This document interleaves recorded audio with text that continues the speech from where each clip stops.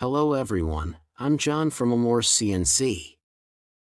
Today I will explain to you how to correctly set the cutting depth of the oscillating tool. First, we take a piece of A4 paper and place it on the work surface of the machine.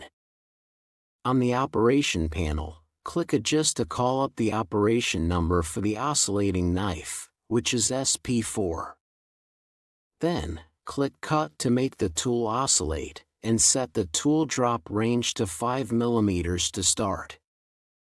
Press the lower button multiple times, observing the distance between the blade and the paper. Reduce the blade's descent as it approaches the paper. Click the drop button again until the blade just touches the paper. When dragging the paper and it gets scratched, that means the knife depth is just right. Click square root to save the data.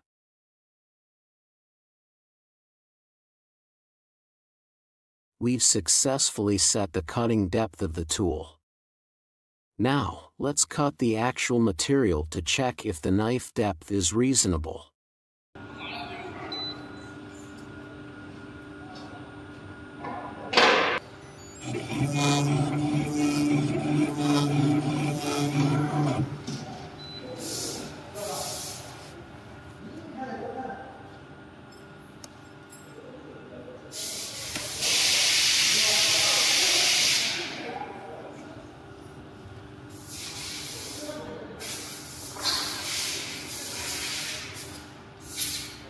After testing, we find that the material cannot be cut through perfectly. We need to fine-tune the knife depth.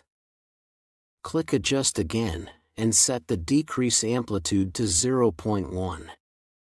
Click +5 times to increase the knife depth by 0.5 mm. Let's cut and test again.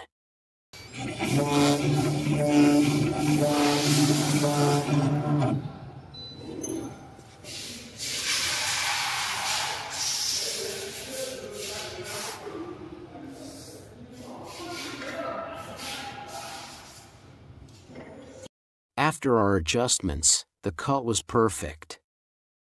This demonstration shows how to correctly set the cutting depth of the tool. Have you learned how to set the cutting depth accurately? Thank you for watching. For more tips and tutorials, keep following Amore CNC.